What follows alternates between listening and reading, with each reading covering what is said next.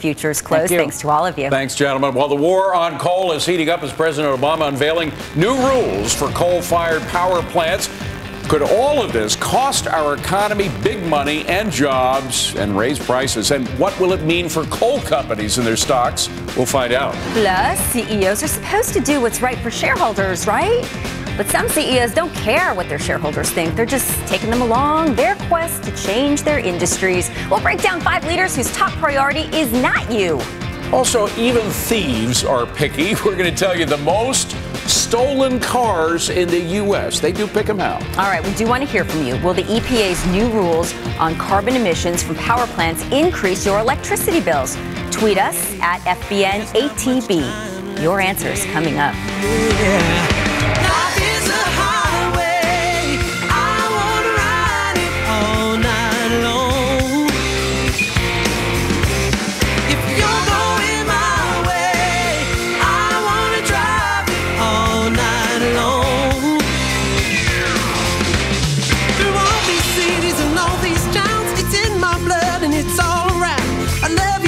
The Closing Bell is sponsored by TD Ameritrade, bringing you the innovative Think or Swim platform. 5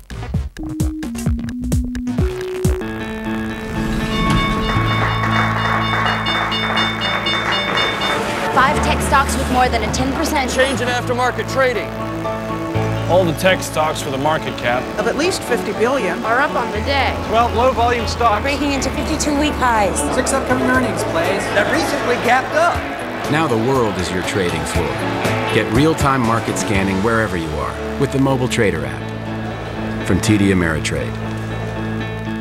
They're breaking through with a different point of view. Skip the status quo. From politics to pop culture, the next generation starts now. Kennedy, Matt Welch, and Camille Foster are The Independents, weeknights at 9 Eastern, only on Fox Business.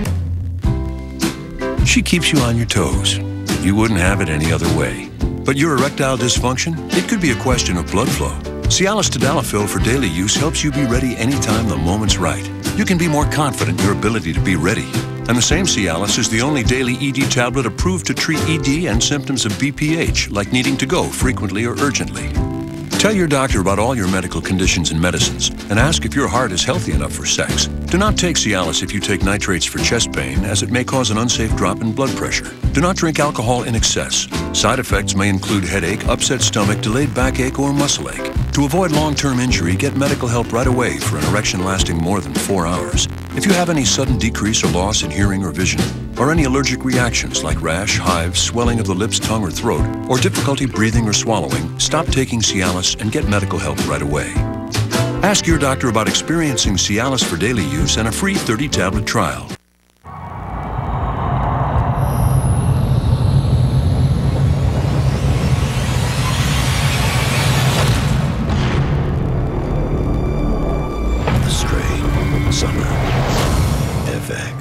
What Super Poly Grip does for me is it keeps the food out. Before, those little pieces would get in between my dentures and my gum, and it was uncomfortable. Just a few dabs is clinically proven to seal out more food particles. Super Poly Grip is part of my life now.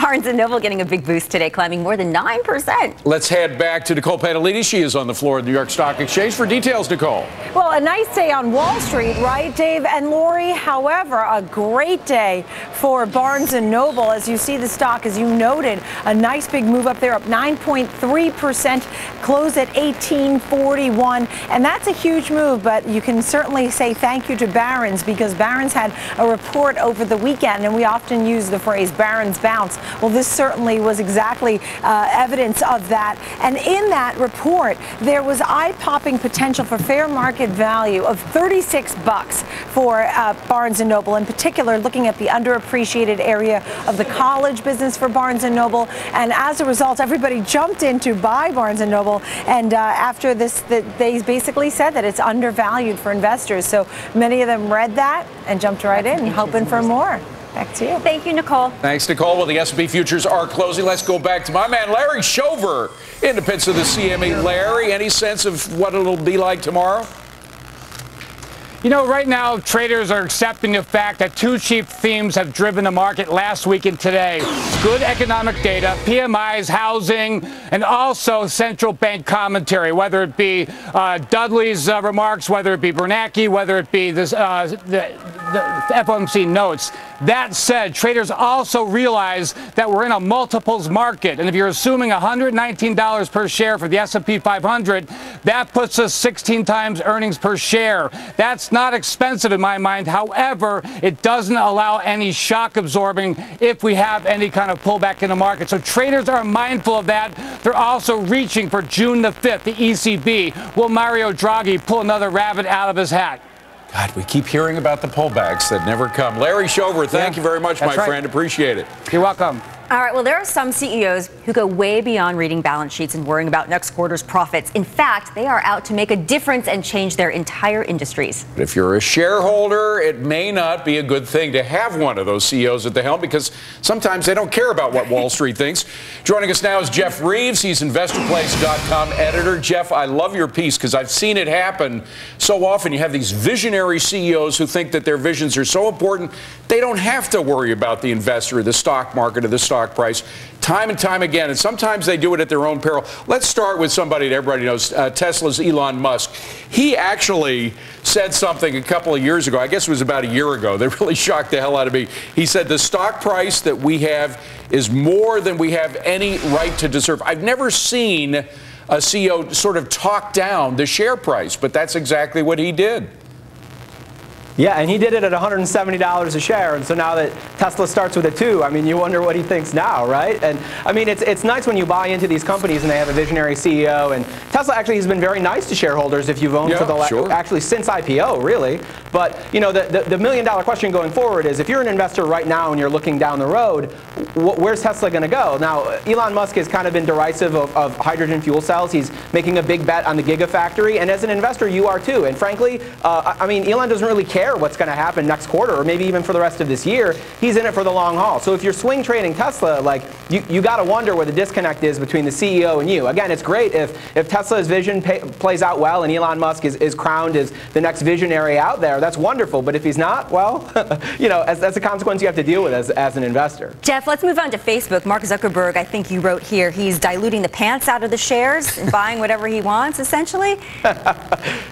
Yeah, I mean, you know, people haven't really talked about this a lot with the deal making that Facebook has done, is that when the price tags come out in the media and you hear things like $17 billion for WhatsApp or $19 billion, whatever it's at, it moves because it's based largely on Facebook stock. And you can't really sell high if you're Zuck, right, because he's got this huge controlling stake in the company. What you can do is use common shares to do buyouts of other companies and not pay cash for them. So, you know, he's got more than half of the voting rights of the company in his pocket alone, and then he's using company stock to basically acquire other companies. One of the deals he was making earlier this year for Titan Aerospace is for some massive, like, fly around the world internet network.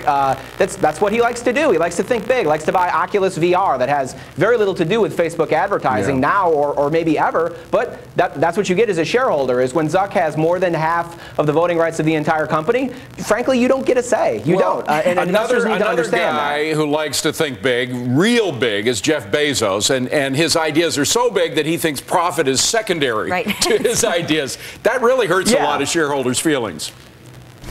Yeah, and actually this year it's proof positive that shareholders have kind of gotten tired of it, right? Amazon has played their cards very close to their vest. They don't give away a lot of information. I mean, famously, the Washington Post, which Bezos now has a stake in, asked him about this recent spat with publishers and Amazon about book pricing that they're fighting with, and he won't talk to the Post. He doesn't talk to anybody. You have to trust that he knows what he's doing. And I don't want to knock him. Jeff Bezos is much smarter than I may ever be. But if he makes a mistake as a shareholder, you're along for the ride with that. And you have to hope that his vision of profits someday is good enough, because you're sure as heck not going to get him now. And Mr. Schultz of Starbucks famously telling a shareholder who didn't approve of the company's policy on gay marriage to just sell their shares.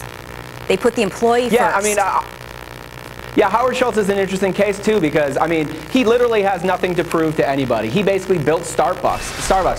He's a great entrepreneur. He's proven himself to Wall Street. He came back. He resurrected the company again. If anybody has the rights to tell shareholders they can just sell the stock, it's him, right? He's already built it. He's already been there. And so, again, it's a double-edged sword. He knows the company inside and out. And as a shareholder, you're along for the ride. Just you have to be careful with these CEOs, though, because if they misstep, I mean, that's also something that you have to deal with because they're clearly not taking outside advice. Well, let's go back to history. And not only do you have to be careful, as CEOs have to be careful of Wall Street because sometimes it can literally kill their organization. People Express Airlines was one of those first low-cost, no-frills airlines back when they deregulated airlines back in the 80s. There was a guy named Don Burr who started. He actually made it to the cover of Time magazine, by the way. There's his picture back when. I actually believed so much in his philosophy. I bought a little bit of the stock. I watched it go all the way down to zero. Eventually, the company was killed because he didn't give a damn what Wall Street. He paid so little attention to Wall Street. So it can really kill a company. Some of these CEOs have to be careful, right? Yeah, and it's not even that they have a bad idea. I mean, Burr is a great example. Southwest is one of the most successful airline stocks out there because they decided to go for low fare, high customer service. And that's kind of what People Express tried to do, but they just didn't execute enough for investors. And that's, again, the fine line you have to walk as a CEO is it's great to be a visionary and to have this idea. And I would actually argue that Burr's vision has been validated by the success of Southwest. Absolutely. Just wasn't validated for his shareholders. Not for you, Dave. Not Sorry. at all. All right, so for the current companies, Jeff, that we're discussing here, obviously shareholders will see the goodwill and the I don't want to say or the delusions of grandeur, but basically, I guess in terms of the PR world, what's working out and what's not working for these guys? Well, I think it's very important to understand that in this current environment right now, right, everything is aspirational. You just had a segment on where, you know, it's a multiples market, and I think people want to believe in growth. And there's nothing more powerful right now than the narrative of some of these companies, right? Starbucks literally was overexpanded. People thought it was dead. It basically rejuvenated the whole instant coffee market. Whether it's a company like Google, where Sergey and Larry are ruling the world, they have their own little world order there, or if it's a company like, you know, like Tesla, where Elon Musk literally has taken the electric vehicle into the mainstream. It's hard not to believe in that narrative. The challenge, though, is making sure that stock valuations, investor expectations for earnings, and all that other stuff has to go along with it. It's not that I think that Tesla is ever going to go away. I think it's a great brand, and they're really good products if you've ever been in a Model S. But you can't confuse the narrative with the stock price. And unfortunately, if you're a PR firm, you don't really care much. All you're selling is the narrative, and that's what investors are buying. Good lesson to keep close to the vest. Great Jeff stuff, Reeves, Jeff. Thank you. Great story. Thank you. Thank you very much, Jeff. Thanks, Well, guys. Republicans say the Obama administration is waging a war on coal.